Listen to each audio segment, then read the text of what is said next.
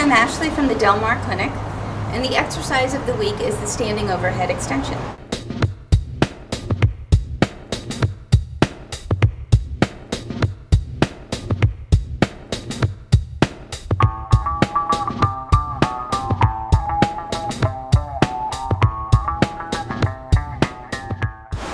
So Amy is our model. She's going to stand with her feet hip width apart. When we say hip width apart, just find the bony part of your hip, what you would think of as the hip bone, and then make sure your ankles come right underneath the hip. Okay? Oftentimes people think that their hips are wider than they are, and they might take a much wider stance thinking that's hip width apart.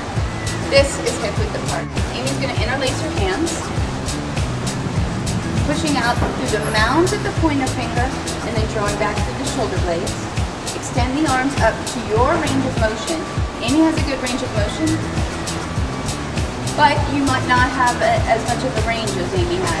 So let's say that you can only extend your arms halfway to, say, about here. The important part is keeping the elbows straight, drawing the shoulder blades down the back, and then gazing right about at your fingertips. Let your belly relax. It's really important to keep your abdominals relaxed. We like to encourage a breathing called east-west breathing, which is in the back, moving your ribs like an accordion from east to west. So try to direct your breath here. The exercise can also be done sitting if you're at the office and want to take a break.